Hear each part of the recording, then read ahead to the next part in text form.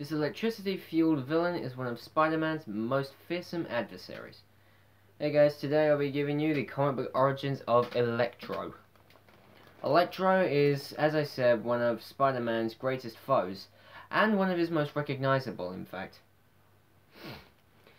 And even being one of the most commonly reoccurring members of the Sinister Six, alongside characters such as Dr. Octopus, the Vulture, Mysterio, Rhino, and the list goes on.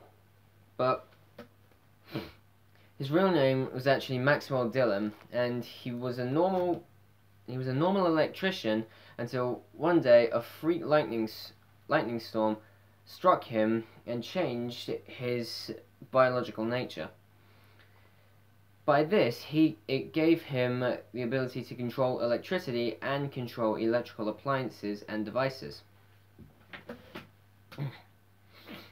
With this, he discovered that he had the ability to conduct electricity and even fire it from his hands and fingertips. Whilst it was impressive, he was limited by how much electricity he can store.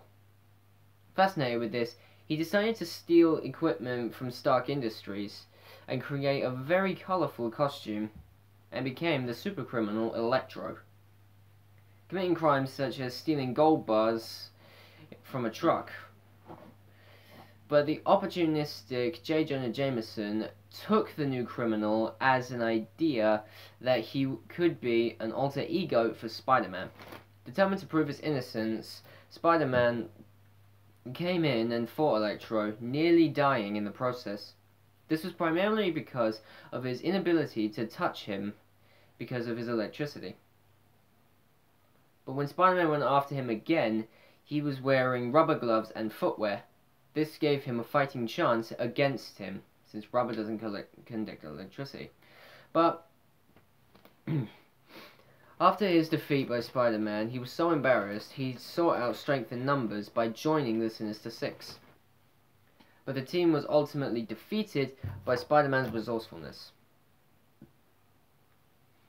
We have seen Electro in the movies in The Amazing Spider-Man 2 when he was portrayed by Jamie Foxx. It wasn't great. But to be fair, the Amazing Spider-Man films aren't great.